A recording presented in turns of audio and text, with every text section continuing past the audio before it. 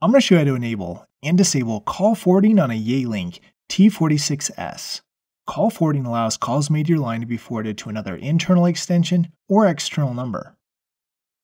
There are 3 call forwarding types: always, no answer, and busy.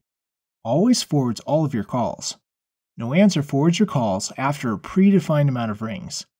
And busy forwards incoming calls only if you're already on a call.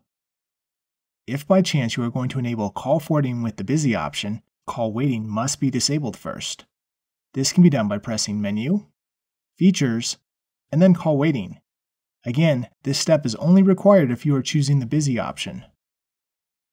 Now to further enable call forwarding, press the Menu soft key. Select Features,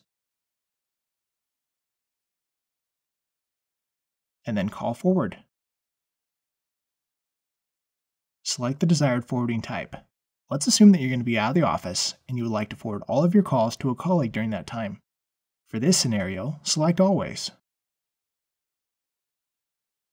From here, you can use the right or left control arrows to toggle the option between disabled and enabled. Enter the internal extension or external number to which the calls will be forwarded. If you selected no answer, enter how many seconds to wait before forwarding. Press the Save soft key. To disable call forwarding, turn off the specific forwarding type.